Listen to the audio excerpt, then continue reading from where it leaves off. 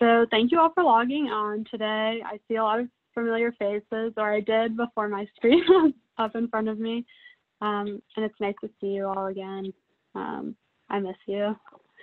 For those of you who don't know me, I'm Georgia. I'm the OER and instruction librarian at the Midtown campus for Touro.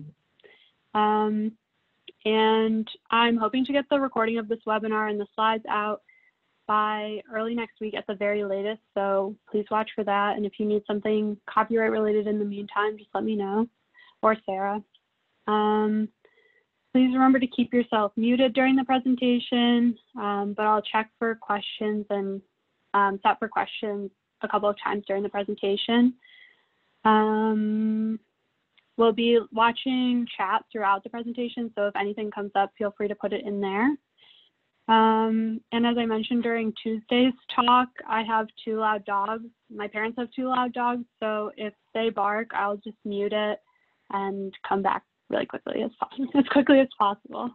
Okay, so if you're here for copyright in your classroom, copyright for your classroom, you're in the right spot. That's the topic.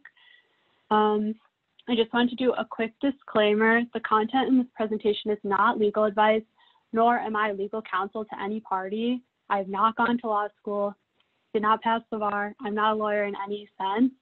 And this presentation is for informational purposes only. So here's the agenda. If there are topics you want to go into more in depth, just let me know when we pause for questions at any point. So what is copyright? How long does it last? How can you copyright your work? And what are authors' rights? How can you use copyrighted work? What are the checks on copyright? So where can it be more flexible?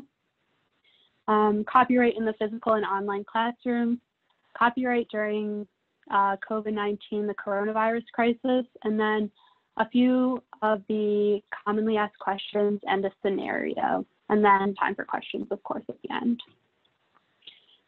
Okay, so what is copyright? And I wanted to clarify that this is just United States copyright. I have very little idea of copyright for other countries, but if something comes up, I can try to find the answer, so just let me know.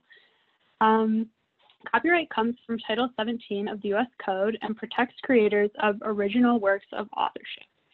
And so even though copyright is singular, it's actually a set of exclusive rights. The right to reproduce a work, the right to create derivative works, like adapting a book into a play, the right to distribute copies or transfer ownership of the work, the right to perform the work publicly, the right to display the work publicly, the right to perform the work publicly via digital audio transmission, if it's a sound recording. Copyright applies to creative works and to scholarly works, and it's separate from other intellectual property protections like patents and trademarks. So it's totally separate. Not totally separate. They're all intellectual property protections, but it is separate. And why do we need it? The core idea is to protect creators, as the little quote at the top says. The U.S. Constitution reads that copyright exists to, quote, promote the progress of science and useful arts by securing for limited time to authors and inventors the exclusive right to their respective writings and discoveries. And so I want to talk about, like it says, limited time. Copyright protection begins as soon as a work is fixed in a tangible form. Neither publication nor copyright registration are required for a work to be copyrighted. For works created in 1978 or after, copyright for individually authored works lasts for the life of the author plus another 70 years. So it lasts for 70 years after the author dies. And then you can see for jointly authored works, it's the last surviving author plus 70 years. And for works for hire, anonymous works, and I wrote down how to pronounce this, pseudonymous works, it's 95 years after publication or 120 years after creation, whichever comes first. And these lengths were chosen so that creators and their heirs can seek reasonable profit for their work, while also ensuring that eventually the work will join other creative works that artists can build on and update to create new artistic works. What happens after copyright protection ends? It can be renewed for a second term of protection, but if it is not, or if it's unsuccessfully renewed, the work enters the public domain. The Stanford University Libraries explain the public domain as, quote, creative materials that are not protected by intellectual property laws, such as copyright, trademark, or patent laws. The public owns these works, not an individual author or artist. Anyone can use a public domain work without obtaining permission, but no one can ever own it. And that gets a little hairy because what about something like Sleeping Beauty, where the work might be in the public domain and the movie version that Disney created might be copyrighted. So it does definitely get hairy, but if there's something specific that you want to use, I would look to the original to see if there's a public domain work versus building off of or using the copyrighted work. But if you have specific things in mind, again, that's kind of the whole thing about copyright is there are all these rules, but until you have a test case, you don't really know how it will play out. So how do you copyright your work? So you've created something and now you want to protect it. What do you do? As I mentioned in the previous slide, copyright protection begins as soon as work is fixed in a tangible form. That work does not need to be published and you do not need to register it with the US Copyright Office. So an idea you had as you were falling asleep last night is not copyrightable. But if you write that down, it is now under copyright. And just to clarify, a fixed tangible medium is something that is, quote, sufficiently permanent or stable to permit it being perceived, reproduced, or otherwise communicated for a period of more than transitory duration. So even though some people might say like a Word document is not something you can hold, it meets this criteria of sufficiently permanent or stable. So assume that if you've written it down online, that works. A lot of people see the word copyright and think of the C in the circle icon, accompanied by someone's name and maybe the date. And while that can be helpful to include, it is optional. A work can still be protected by copyright without that notice. And I just wanted to put the link there. You can see it on the bottom. And when I send out the slides, you'll be able to click around in it. But that's the link to register works with the US Copyright Office. But again, I want to emphasize you don't need to register it for it to be copyrighted.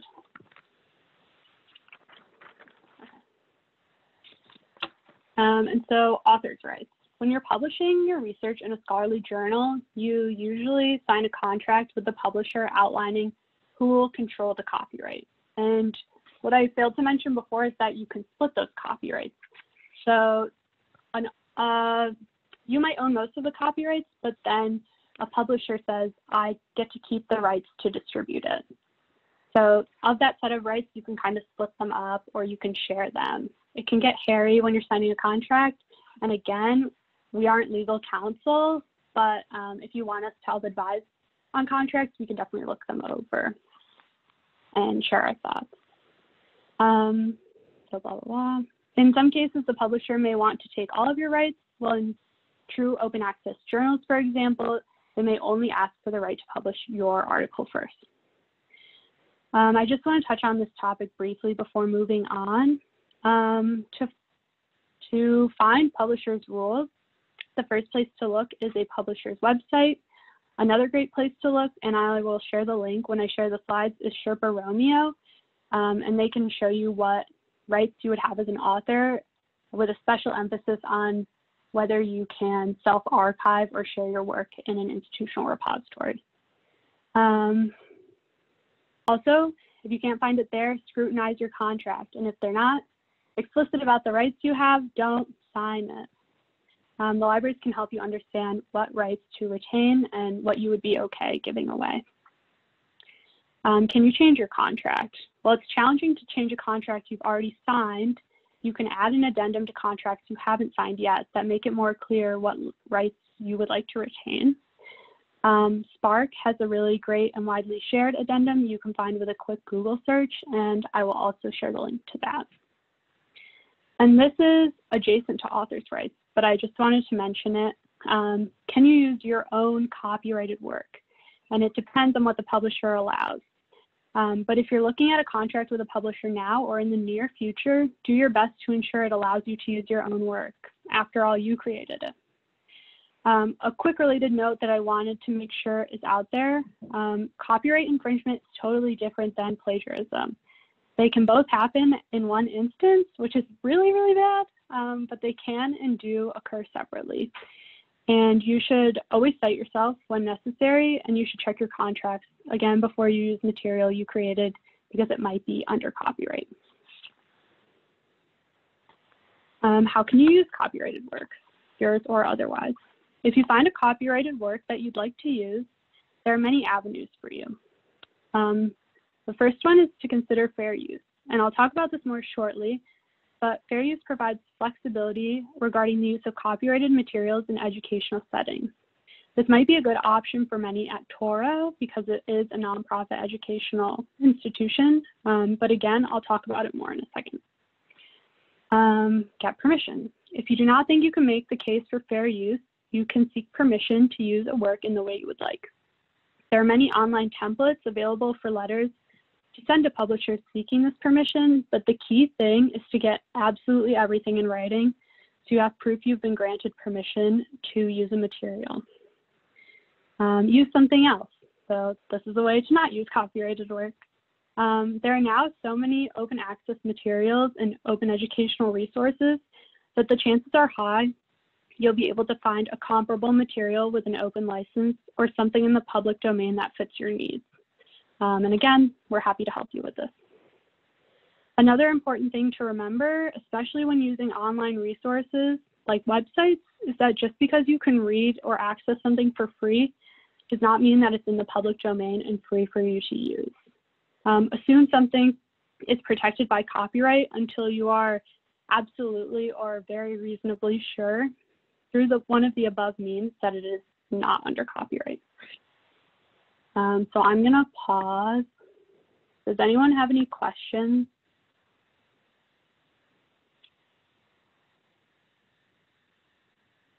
Okay, I'm gonna share it again.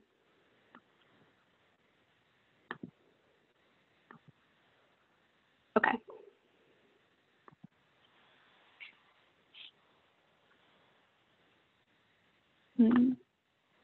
Okay, so now I'm going to talk about some of the checks on copyright. There are a few checks that favor the user and allow flexibility in some cases when using copyright works. So like I said at the beginning, copyright was created to favor the creator and to protect their interests, but it's also important to balance the user's needs. So here are a couple of checks. The first one is Section 108. Libraries and archives have special copyright powers that come from this part of the U.S. code related to copyright. Broadly, the section provides expanded allowances for reproducing copyrighted works, which allows for preservation copies, and it also makes interlibrary loan possible. I just wanted to mention a couple of specific things. All of Section 8 applies to Touro because we are a nonprofit educational library that is open to like the required parties, to the public, or to researchers seeking special permission to use our materials.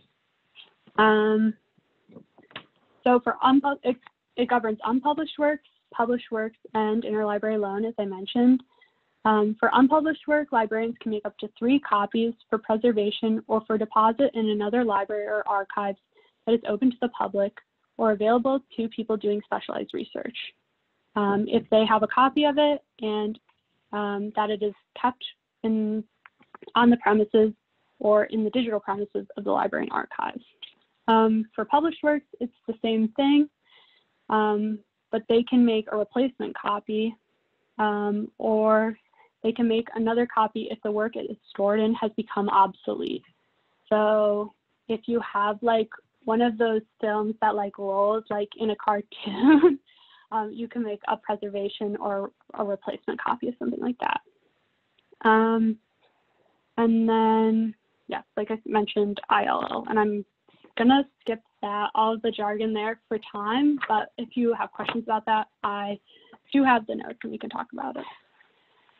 Okay, another check is Creative Commons, and Creative Commons is another type of license. that Juliana, who previously held this position, called copyright's best friend, or at least their very close friend. It's a set of licenses that support more free use and adaptation of public works because they are modular and they emphasize adaptation and reuse. You can combine permissions to create a license that works best for your content, and they're often used with open educational resources.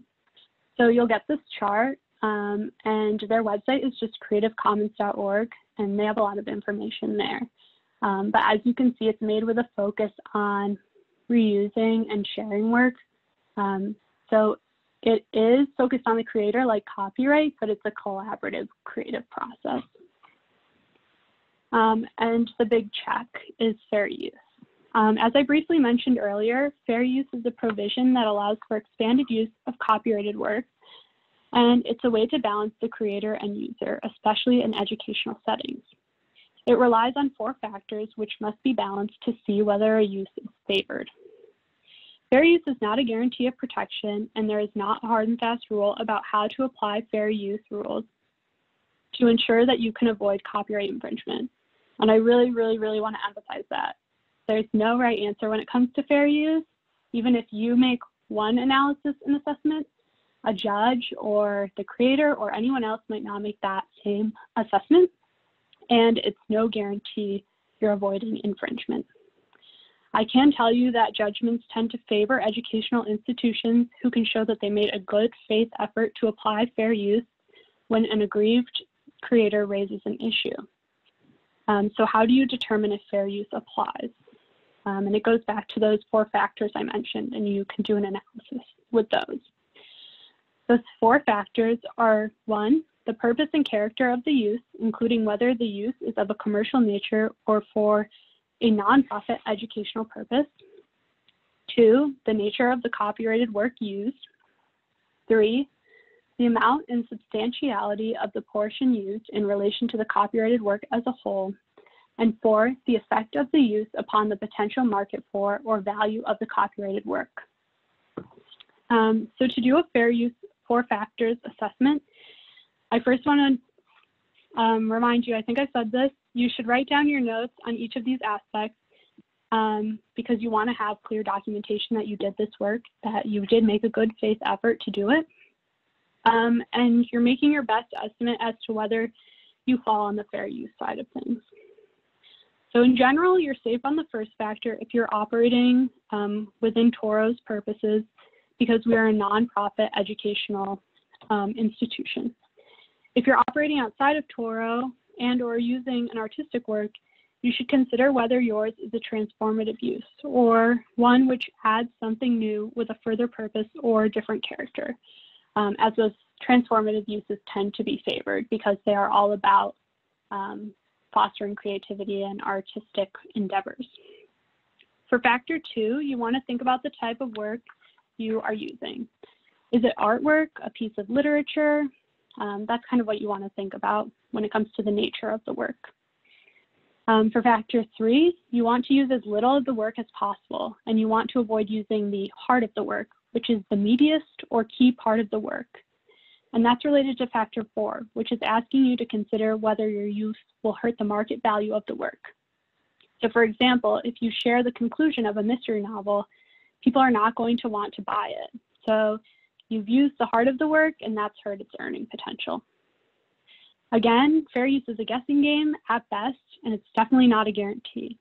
The best thing to do, I keep repeating this because it's really important, is to keep written records of your analyses and be prepared to defend your evaluation if it's called upon. Okay, so switching gears slightly, I just briefly want to talk about copyright in the physical classroom. When we go back to class, which I'm fingers crossed will be soon, we can definitely talk about it more if you have questions. But copyright in the physical classroom is pretty easy to understand because it's really liberal. If you are in person in a classroom at a nonprofit educational institution, again, that's Toro, you have broad rights to use copyrighted materials. Fair use can be used as extra protection, but it is not likely you will need to defend most in-class uses of copyrighted materials in practice in a legal setting. because they really want to foster educational use. Where it gets a little trickier is teaching in online settings. But the TEACH Act, and that's really the acronym, governs copyright in the online teaching setting. And students still have pretty broad rights as long as you use your Canvas account or other protected access to copyrighted content you're sharing. If you cannot do this, you can still cover yourself copyright-wise in online teaching environments by linking to documents or works instead of sharing them as attachments, having students stream copyrighted content with their own accounts or otherwise on their own, and remembering that even if access is free, it is still likely copyrighted. And I just want to make a few more notes on the TEACH Act. The portion you use in an online setting is significantly reduced versus an in-person setting. While, for example, you could show an entire audio-visual work in a face-to-face setting, you would only be able to show a clip, a, quote, reasonable and limited portion online. And the TEACH Act is intended mainly to cover performances like audio-visual works and dramatic works performed in an online class. So supplemental online reading, viewing, and listening materials are better governed and used by considering fair use. So again, it's kind of piecemeal. It really depends on the specific situation that you find yourself in, what part of copyright you want to use and what will best protect you. And again, if you have more questions on the TEACH Act, I have some notes on the specifics, so just let me know. And I want to do a special note as we are in a crisis situation. Copyright right now continues to be largely the same, but as I've written on the slide, this is a crisis situation, and you might be able and compelled to make use of expanded fair use reasoning. You might have seen a statement floating around. Well, we're not totally sure of the legal argument and basis for that statement. We are confident in saying that fair use should be considered to be expanded during this time. But again, you should be making careful notes of your reasoning for that when you use it.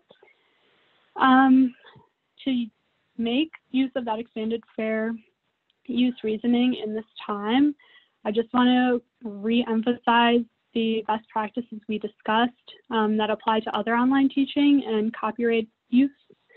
Use links instead of sharing copies of documents. Document your reasoning. Protect scans and uploads in password-protected Canvas courses. And finally, make use of library resources, which are still often copyrighted, but they are accessible through a password-protected database or a proxy accessible database, so that's a safer bet. You can also use OER and public domain materials, and of course, ask librarians for help. Okay, so we are almost to the questions part, but I just wanted to summarize what we talked about by going over 2 frequently asked questions in a sample scenario. More of these can be found on our library guide, which I'll also show you in 1 second. But if you would like to answer any of these questions, please feel free to unmute yourself and give it a try. So the first one is really a review. Can you use copyrighted materials on Canvas? What about on a class website?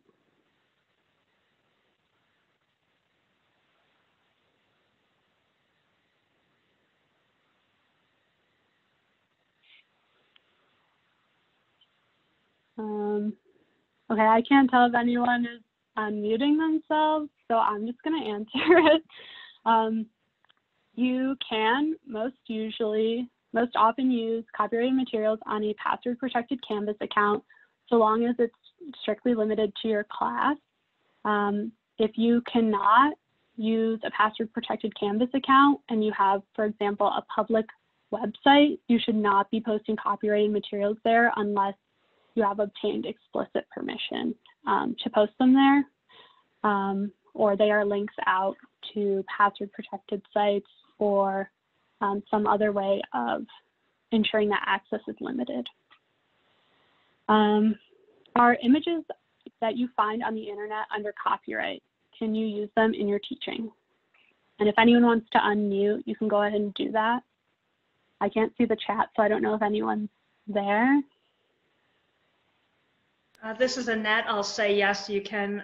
They are copyrighted. Images on the internet are copyrighted. Some. Yes. Yes. You are right. You should definitely assume that they are copyrighted, whether they are on the internet or not. In face-to-face teaching, you can display lawfully obtained images. In other cases, you should apply fair use to determine whether you can use an image in your teaching or whether you need to ask permission. You may specifically want to look for public domain images or images with Creative Commons licensing, which you can do on Google. You can search for those specifically. Okay, and the last one is a scenario. A teacher copies a Shakespearean play from a copyrighted anthology and shares it with her class. Can she do that legally?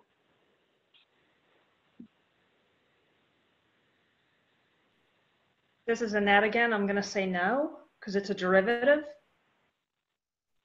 So she actually is able to share the play, because this is a tricky one. It was a trick question.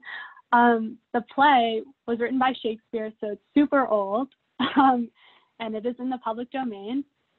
The anthology itself is copyrighted, so if she wanted to share that whole anthology, including original commentary or things like that, it would probably be considered copyright infringement. But the play itself is in the public domain. Okay. So I just wanted, before we do questions, to mention the copyright libguide. It is just libguides.torolib/copyright. We've updated that recently. There's also online specific things there, which might be helpful. And when I send out the slides, this link will be live, so you're definitely welcome to check it out then. Okay, so now I'm gonna stop sharing it and take questions. But before I do, sorry, I just wanted to do another reminder just to cover all the bases that this presentation was not legal advice and it was for informational purposes only. But now I will stop sharing, and if you have questions, we can talk about them.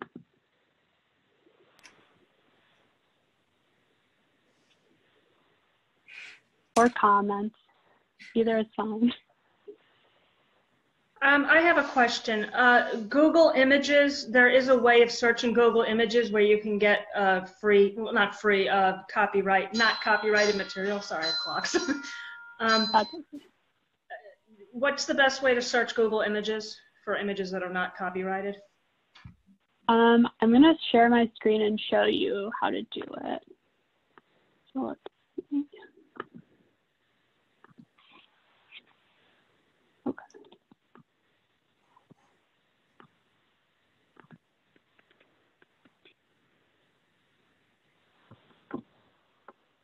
So I'm just on Google Images. If I search for CAS, which is my go-to, then you can go to Tools. It's Tools, and then Usage Rights, and then you can see here, labeled for reuse with modification, reuse, non-commercial reuse, with modification, and non-commercial reuse. And they're all for different things, but for Toro, since we are non-commercial reuse, you should be able to use any of them and find sources that work. The only thing you need to be careful of is the modification part, but if you're just going to share it, then that shouldn't be a problem. And you can also go to the Creative Commons website, and you can find images here. Search for CC images. So those are two options. Did you mention, I had some technical difficulties there for a few minutes. Did you mention anything about YouTube? Say, for instance, I wanted to use Kaltura and clip a TED Talk and put that into something in Toro Lectures. So I didn't. YouTube has a couple of licenses. They do have Creative Commons licensed videos, so that might be an option. I'm not sure specifically what TED Talks does. but I would assume they don't use that. I think your best bet is to either link out to the video so you don't have to worry about it at all.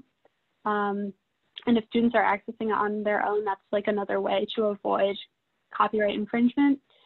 Or if you are recording it in like a Kaltura video and then just having it on Canvas and like really making sure it's locked down, I think you would be in the clear, but like the best thing to do would be to link out. So what I often do is I use the Kaltura quiz builder, and I can't get with anybody because of COVID-19 face-to-face to videotape any patient scenarios in healthcare. So I'm using as many videos as I can off of YouTube, and I'm using quiz building. So I'm modifying the video by putting in quizzes into the video from the YouTube videos. And I'm wondering if I'm stretching things there. I'm not sure. Sarah, are you still on? Do you want to try to answer that one? Yeah, I'm also not sure, but we can double check for you. We can get back to you. Yeah, I don't want to say something which is then, you know, not correct. So I will double check and we get back to you just to be on the safe side. Yeah.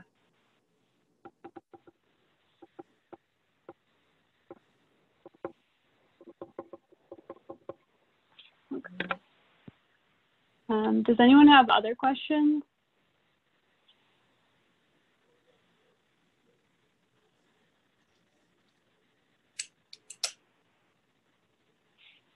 And you said you will share all the websites also that you mentioned, right, Georgia? Like Spark and Romeo and Sharpio, and I always want to say Romeo and Juliet. That fair use tab slide that you had up, we'll be able to find that. Is that what Sarah's saying? Yes, I'm planning to send out the recording of this, the slides, and then links to everything I mentioned. That LibGuide has most of the stuff that I mentioned, and I will highlight that link. All right. And I see, David, do you have a comment? All right. Okay. I see.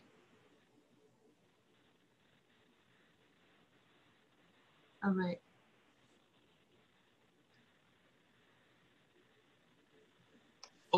I just want to note if anybody's has a interested in the analog in Jewish law, the copyright, I sent on chat a link in which usually 4 categories are mentioned of Haskat Gavul, which literally in the Chumash and the Pentateuch is about somebody who has a boundary and puts their boundary on somebody else's land and essentially steals their land. The rabbis apply that analogously to quote stealing somebody's configuration of ideas or plagiarism, and there are other categories as well which I won't mention. But I've always wondered, you know, with a work like the Talmudim, the Jerusalem and Babylonian Talmud, on every page there's no sense of authorship. It's a collective work. It is true the Gemara might have been redacted by Rav Ashi and Rava, and the Mishnah by Rabbi Yehuda Nasi only during a crisis time when it was thought that these ideas and traditions might be lost in forgetfulness. But the notion of authorship, according to recent postmodern thinkers like Michel Foucault, is really a function of the late Middle Ages and particularly bourgeois culture of intellectual property right. And Foucault wrote an essay, Qu'est-ce que c'est un auteur? What is an author? And he shows that ancient writings, even though there are countless examples, yes, Marcus Aurelius authored this, or Seneca authored this, and Aristotle's writing in this, and Plato's this, dialogues this. For rabbinic culture, it was a lot of emphasis on a collective project of a multitude of voices that through a redaction process, you know, on one page of the Talmud, you could have a Tana with an Amora roughly 500 years apart, but they're in dialogue. So the author is not something that's egotistical or solipsistically self-referential, but a collective process of a community. And it always, I have a question in my mind. Yes, the rabbis certainly affirm that you don't want to be deceitful and steal other people's ideas in the configurations they put them in. But if you look at a particular psalm in Tehillim, there's one where King David says, your ideas to me, O God, are very precious. And that's a radical idea that eternal ideas nobody owns. As Native American Indians say, nobody owns the horizon. And whether this is really, I don't know, it's a question. And whether Foucault's right, I don't know. Whether particularly the rise of the bourgeois class post the French Revolution and elsewhere gave rise to particularly strong notions of intellectual property. They certainly exist before then in the Middle Ages in the Gemara. You know, they use the metaphor, one rabbi who says they have a fishing net and somebody's trolling and putting bait in the water and he coaxes the other fish to come into his net, and is that like stealing somebody's ideas or something? That's under the category of hashkama. But so it certainly goes back a long way before the rise of the middle class. But Foucault is pointing out that it's fetishized by middle class culture, bourgeois culture, and with a work like the Talmud, it seems to be more of a collective work of a multitude of voices where nobody points to I authored this.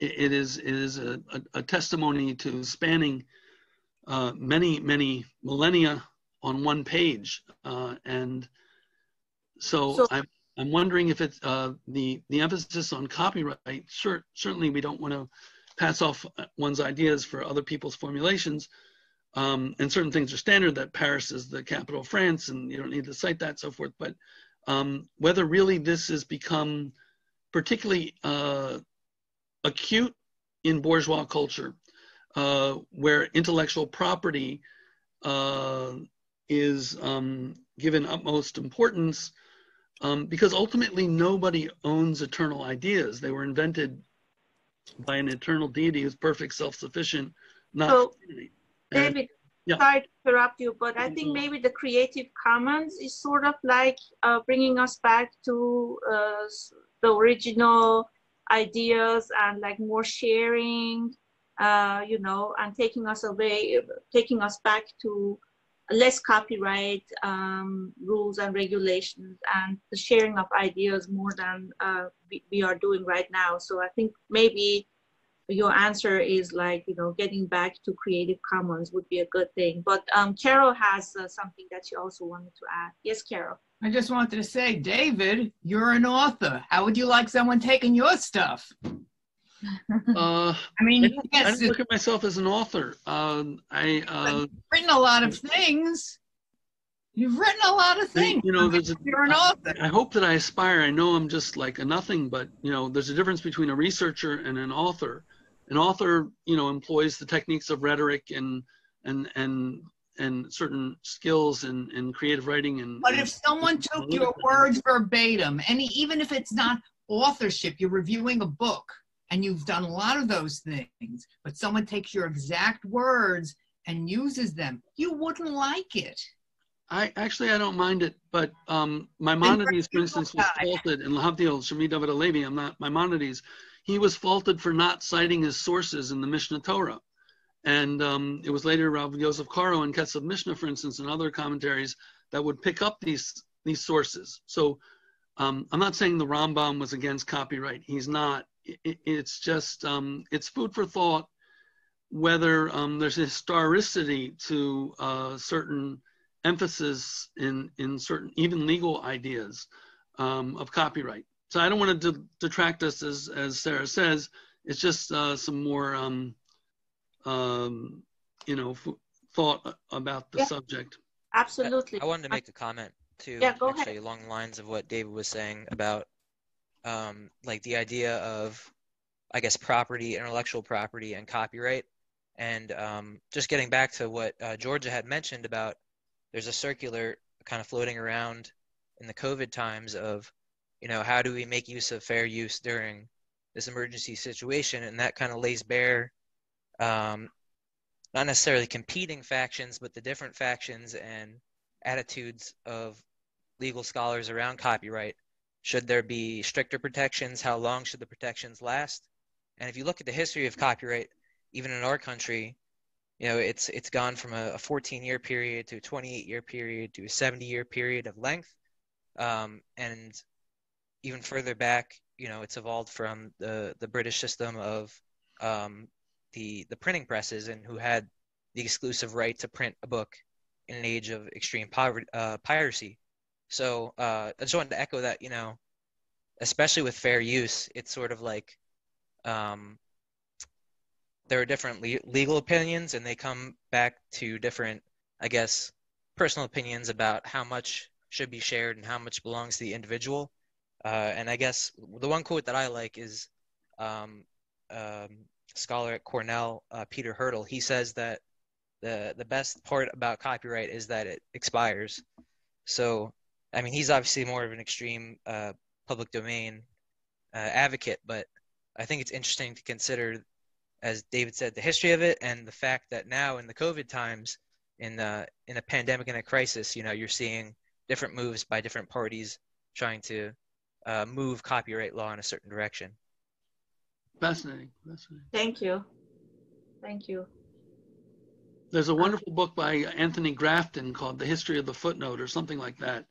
And he argues, and I think shows pretty demonstratively, that the footnote, even though Belahas Weinberger argues that the indexes were a forerunner of it that existed in the early Middle Ages, in indexes such as Ein Mishpat Ner Mitzvah, which is in the upper right of the Talmud page, which is an index, a cross-reference of where the subject's dealt with elsewhere. But the footnote as a big deal became very prevalent in the Enlightenment period in the 1700s. And people like Ben Jonson and really celebrated this format. And the footnote, of course, is often, one form it can take is attributing ideas to other authors. And Grafton suggests that the footnote really took off in, quote, popularity in the Enlightenment modern times. All right, thank you. Anyone has Thank any you. other questions, Carol? Georgia? I just have one more. I have like a really stupid question. YouTube. There are YouTubes that are allowed to be used in Creative Commons? Yes, there is a YouTube license and there's a Creative Commons license, and then there are more strict copyrights. I'm not that familiar with how to search, but I would assume since it's a Google platform, there's a similar way to search for those resources, but you can also do a search from the Creative Commons website, which might be easiest. Okay, thank you. All right. This was useful. Thank you, Georgia. Thank you. Terrific. Yes, Thank you, Georgia. thank you. You can always email me too. Yeah, thanks all for coming. Okay, thank you. Yeah. We'll go find the okay. Bye now. Bye. Bye. Bye.